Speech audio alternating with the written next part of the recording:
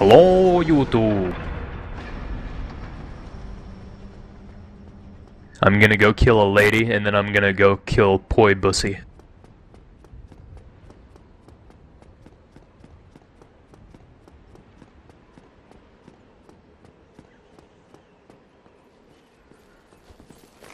So it was you, was it?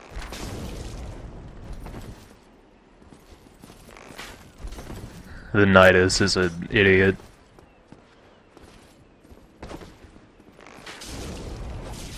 Just kidding, I got hit by her because I'm also an idiot.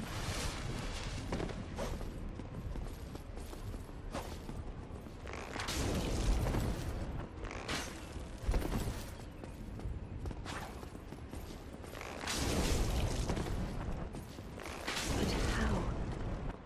This...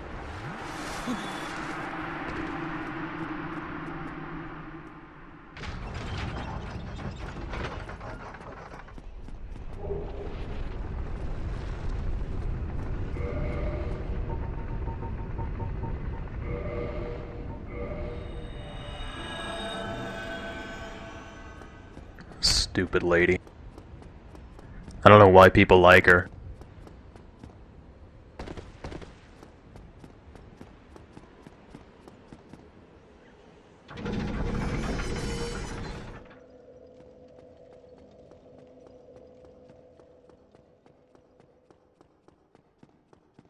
Time to take on the prettiest little boy in the game.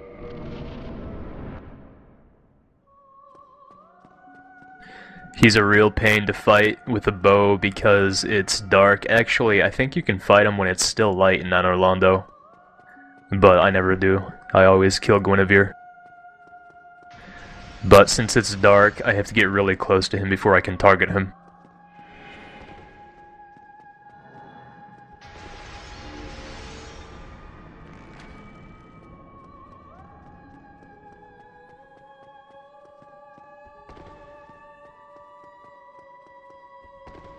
Anyway, if you're super new to the game, the pillars on the sides of the wall can block the arrows and the, like, really small soul masses, I guess is what they are. But they can't block the really huge magic thing. So if he shoots that when you're at a pillar, just roll into the wall.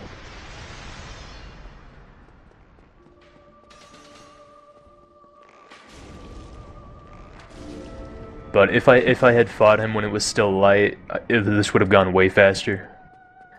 Because you don't really have the time to manually target him. Most of the time anyway. So I have to rely on getting close enough to auto-target him.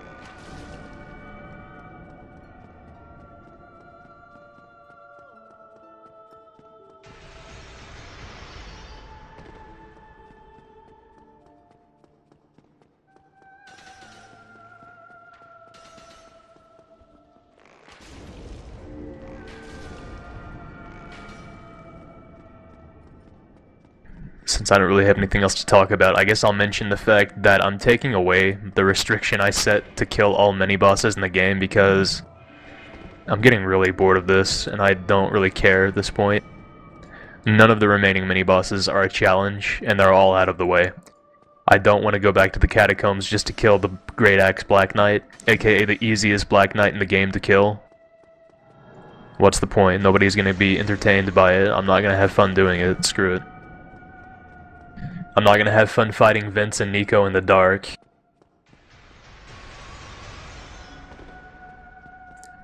So I'm just gonna kill the bosses from here on out, which is gonna be fun because the remaining bosses are the most fun ones to fight.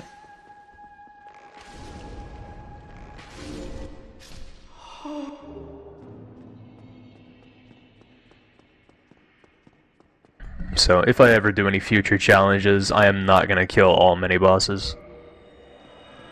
I might specify a few that I have to kill, but the vast majority of them are not hard or fun or anything.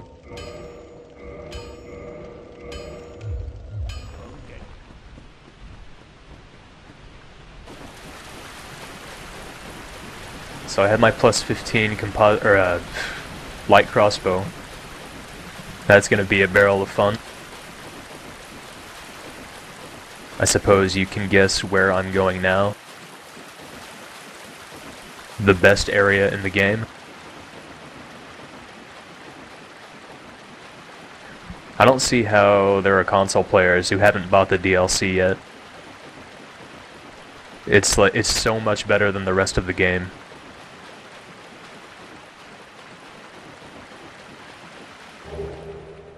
All of the best bosses are in Ulasil. The crappy, corrupted humans, or whatever they are, in Ulasil, just the normal enemies you fight, are the most fun, normal enemies to fight in the game.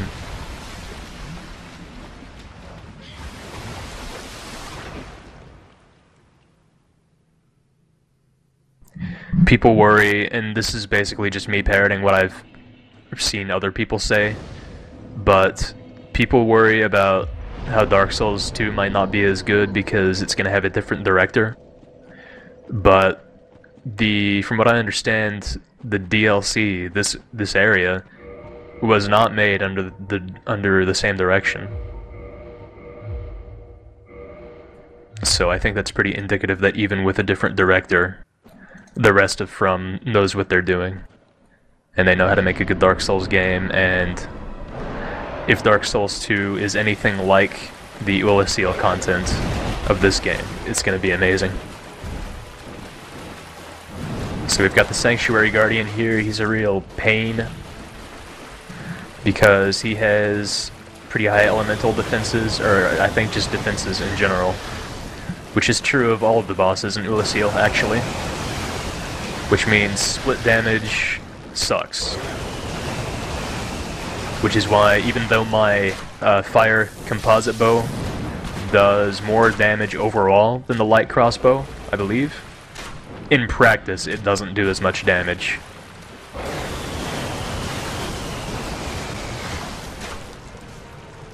I'm sure most people watching already understand how that works, how split damage has less of an effect on high defense enemies. But if not, basically think of it this way. If an enemy has physical defense and fire defense, then there are two different defenses being applied to the damage that the composite bow does, because it does physical and fire damage. Whereas if I shoot the enemy with the light crossbow, only its physical defense is being applied to the damage I do to it, because I'm only doing physical damage.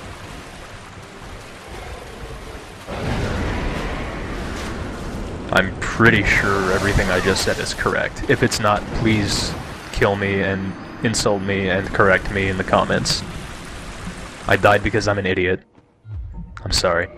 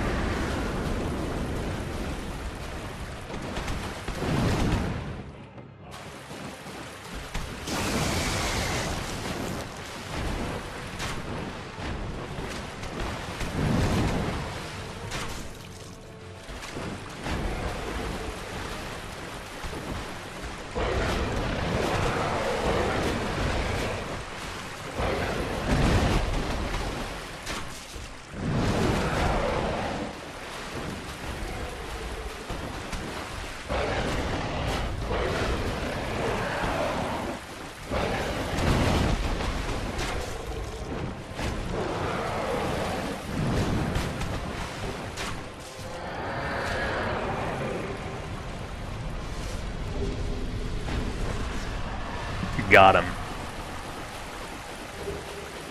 Hashtag got him.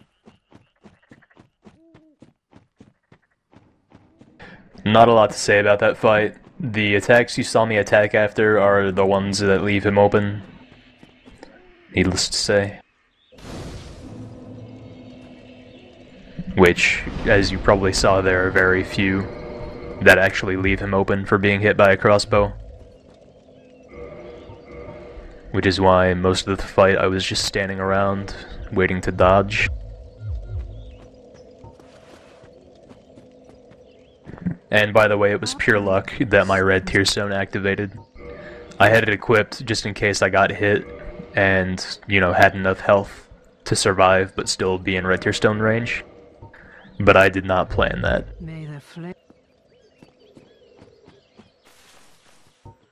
Yeah.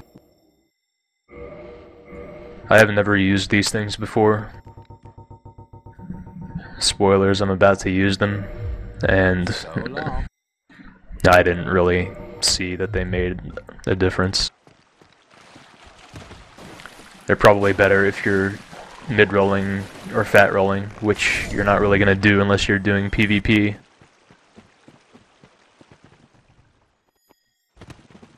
But again, I know nothing about PvP, so maybe they're really useful there.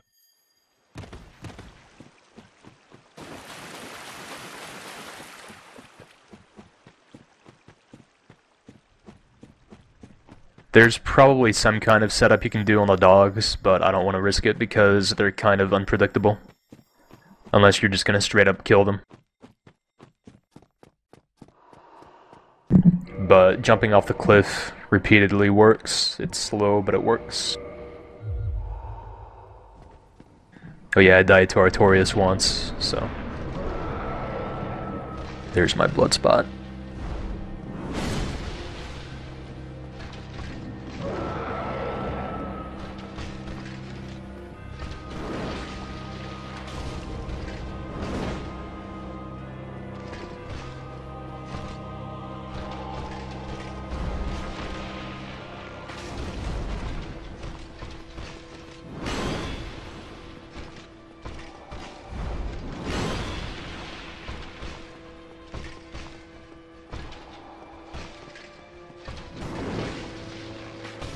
That attack always leaves Artorias open.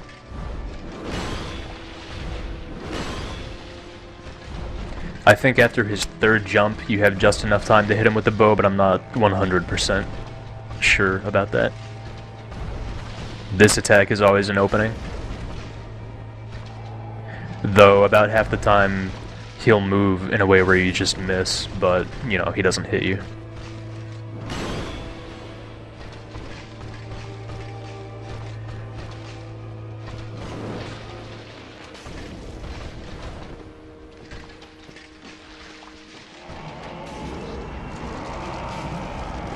I don't do enough damage to knock him out of this, however, if you hit him in the head, it'll knock him out of it. I don't really care though, because I'm in red tear stone range anyway.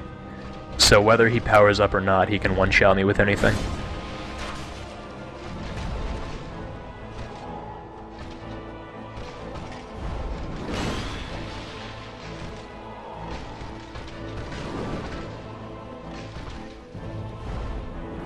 Needless to say, this jumping attack is always an opening.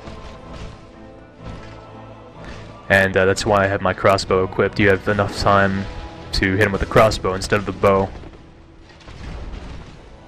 It's just a bit of extra damage.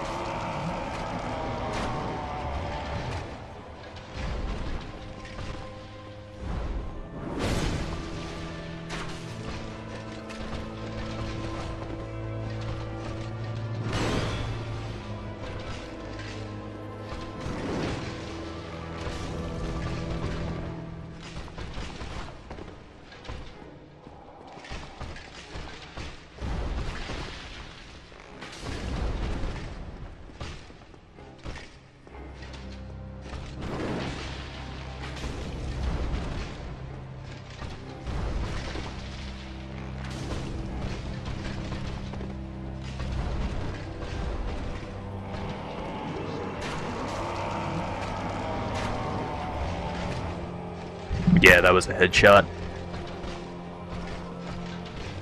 You can actually, I should have said this from the beginning, you can stunlock Artorias with headshots from the very beginning of the fight. Or so I've heard. But I've never actually been able to do it because headshots aren't consistent enough for me. But I mean, I'm pretty sure you can just walk in through the fog gate, manually aim, headshot Artorias, and then just keep headshotting him until he dies. But what's the point of playing the game if you're gonna do that? Artorias is the best boss in the game. One of the best bosses in video games ever. Are you really just gonna stunlock him to death?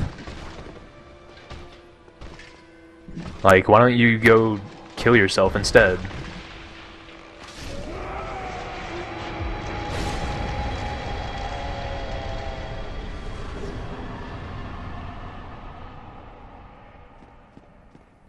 That was a lot of fun.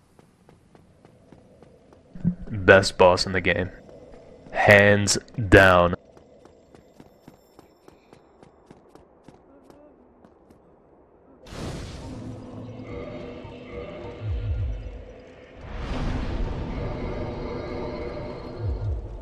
See ya!